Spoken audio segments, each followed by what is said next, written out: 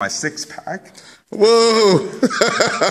And but you know what? It's getting into the gym. I definitely work out quite a bit, and I get to the gym when I can, and I try to give back to share a little bit of my knowledge to the young up-and-comers today in the gym when I do see them. So if I go down to Bramley Boxing Club and some of the kids are working out, I would definitely try to shed a light on the stuff that they're doing, whether they're doing it right or whether they're doing it wrong, and try to help them in that sense.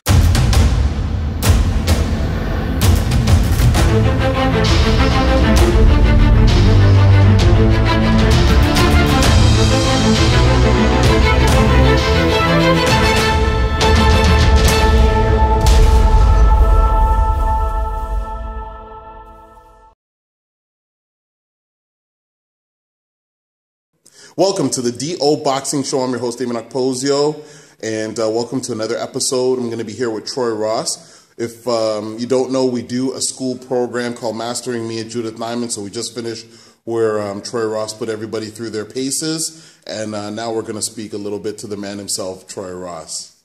Hello, guys. How you doing? Hope all is well.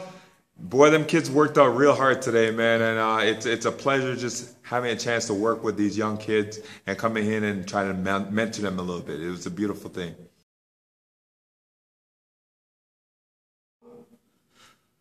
So we're here with Troy Ross, the boss, and he's a two-time Olympian, Commonwealth Canadian champion, challenged for a world title twice.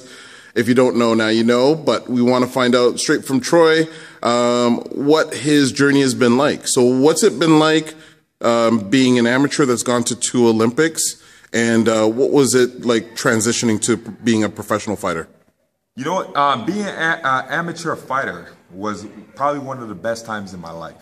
Coming up in the rankings, starting from Ontario championships to Canadian championships.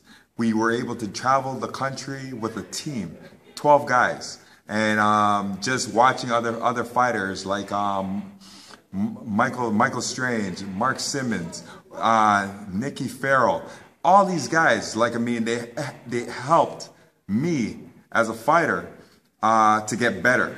So it was just watching the guys like my cousin Egerton, Lennox, Chris Johnson, watching all these guys perform to the best of their abilities and be able to bring home medals for the country pretty much paved my way. And like I said, those were the guys that I grew up with, and I either grew up watching or grew up on the team with.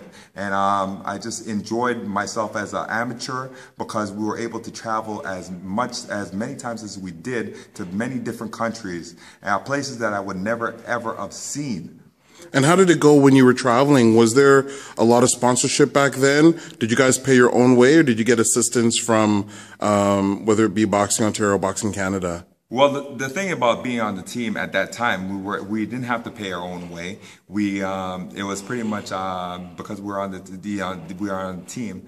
It was a Canadian boxing team, that federation, that paid for it. Excellent. And so, how did you find the transition to professional? Like, you made it to the pinnacle of where amateurs fight, and they always say when you're a really good amateur fighter, you may have to transition a little bit to becoming a professional. Did you feel that there was a big transition? You know what? I think the hardest transition for me was actually learning the amateur style, because I've been through the whole thing.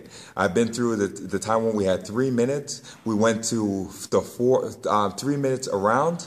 3 rounds, and then we went to 4 rounds, 2 minutes, and then we went to 5 rounds, 2 minutes. So I've been through the whole stage when they started using, when they didn't have the point system, and then they started using the point system. So I had to make a lot of adjustments as an amateur to become a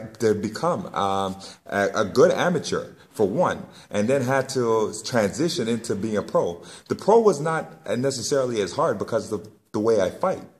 My style of fighting is actually, I'm a power puncher.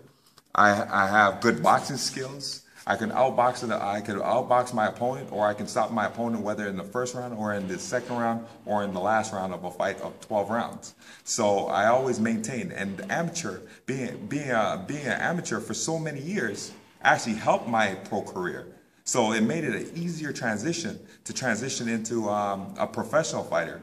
than to work as an amateur. Because amateur, the game kept on switching. Okay. The style of fighting kept on switching. So amateur was a little bit more unpredictable. Yes, amateur was unpredictable because of the years I spent as an amateur. Like I said, I started off with where it was 3 minutes, and it wasn't a point system. Then they switched it later on in the amateur game into a point system. And then one time they were scoring straight punches. The other time they were scoring body shots. So I had to make adjustments to all of that. And because I was able to make the adjustments, it made my style of fighting so much better. And so now you've accomplished a lot, not only as an amateur, but as a professional. Canadian champion, Cruiserweight champion, Commonwealth Cruiserweight champion. You challenged for a world title twice in 2 very hotly disputed decisions. And now you're going to be inducted into the Ontario Boxing Hall of Fame in 2017. How do you feel about that? And how do you feel about just inductions in general? I feel wonderful. It's a pleasure to actually be recognized as an amateur fighter, yet a good professional fighter, because of me being in the sports, and there's so many things that I've done in the sport throughout my amateur career and brought back medals to this country. And as a professional, winning titles, I never got the world title. I should have got the world title, but I didn't. But to be recognized to be inducted into the Ontario Boxing Hall of Fame, that's recognition enough. And I thank everyone for nominating me to be in that, to actually be recognized as an amateur fighter, because it makes me feel so much better, because I felt like my accomplishments were not lost. What I'm focusing on is I have a Montessori school called McLean's Learning Academy. We have over 100 kids registered into the program, and just watching them grow and develop, and watching them graduate from my school, and then moving on to either junior kindergarten, senior kindergartens, or going into grade 1. That's my encouragement in itself, and just giving back to them. Thanks to Troy for the interview and for leading by example and giving back to the sport, giving back to the youth in our community. Remember, you can ask us any question related to boxing by sending us a message through Twitter at DOKPOSIO or through email okposio@hotmail.com.